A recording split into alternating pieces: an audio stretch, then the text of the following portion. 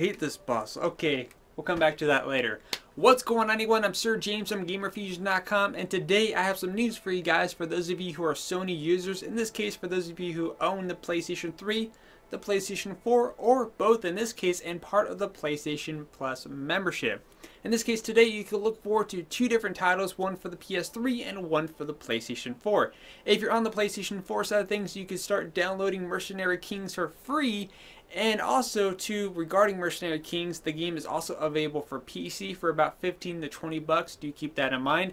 And for those of you who are on the PlayStation 3, you can start looking forward to, in this case, downloading Batman Arkham City for free as well, which I think is a pretty good time because we do have the new Batman game coming out called Batman Arkham Knight. I think that'd be pretty cool. Actually, you know what they should have done is this month we have Arkham Asylum. I'm not sure if they've done that in the past already for Arkham Asylum, but anyways, do Arkham Asylum today.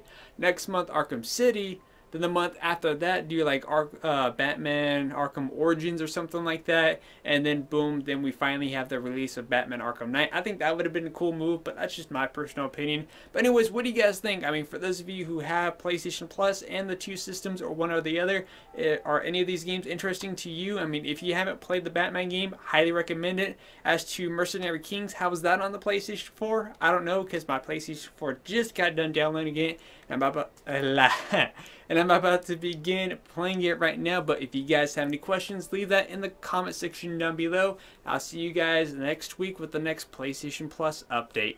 Later.